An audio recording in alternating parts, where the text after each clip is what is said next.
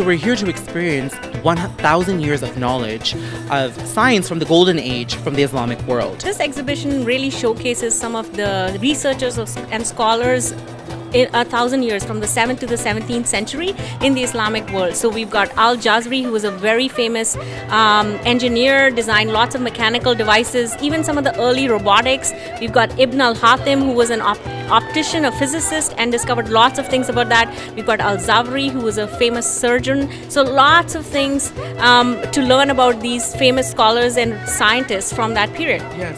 And you were telling me that, you know, the science and these scientists kind of traveled through the South Asian region as well. The Islamic world from the 7th to the 17th century encompassed lots of parts of Northern Africa, even Southern Europe.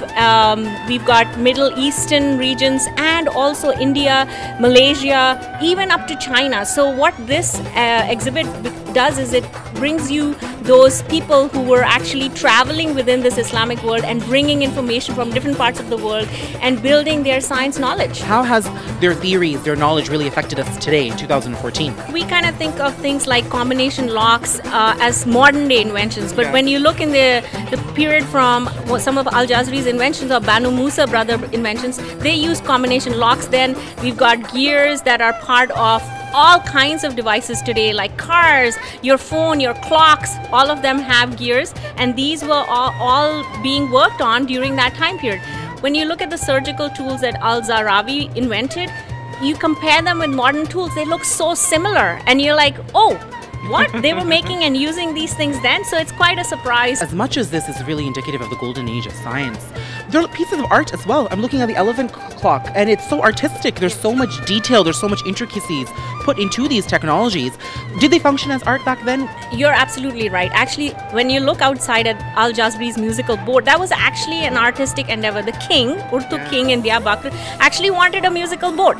So he got this engineer who develops mechanical devices to actually make a boat. It would, move on the water for about half an hour or so, and then every half an hour it would stop, and these robotically designed people would move and it would play music. That's an artistic endeavor, and this elephant clock is another example of that.